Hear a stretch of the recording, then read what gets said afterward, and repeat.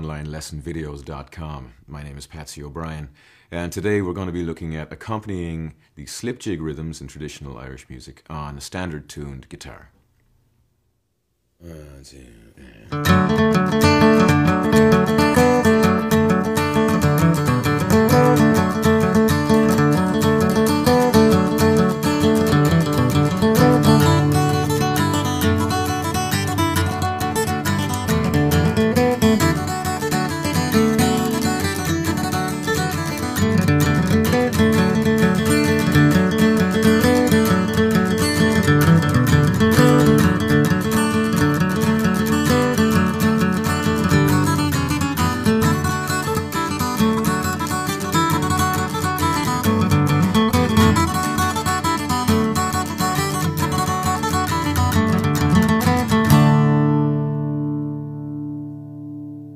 So those of you that may have looked at the jig lesson, jigs being in 6/8 time, the slip jig is related to the jig in that it's triplet form, but it's in 9/8 time. And where the jig is 6/8 with 2 sets of triplets, the slip jig is 3 sets of triplets.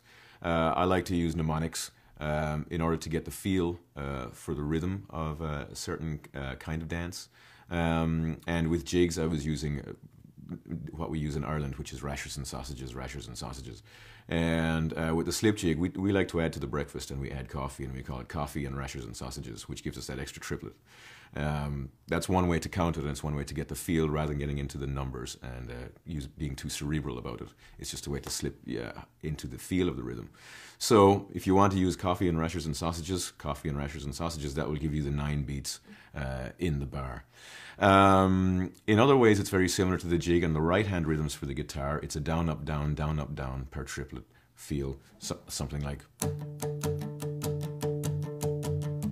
But what gives a slip jig its feel is actually the melody and how it leans on that 9-beat phrase.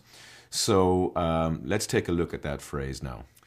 So looking at the melodic phrase here of the slip jig, this is a slip jig called Ryan's slip jig. And the first 9-beat phrase goes 1, 2, 3, 1, 2, 3, 1, 2, 3, coffee and rashers and sausages. Second bar goes. Next bar is, and the next bar. So let's put that all together, remembering 1, 2, 3, 1, 2, 3, 1, 2, 3, or the mnemonic, coffee and rashers and sausages.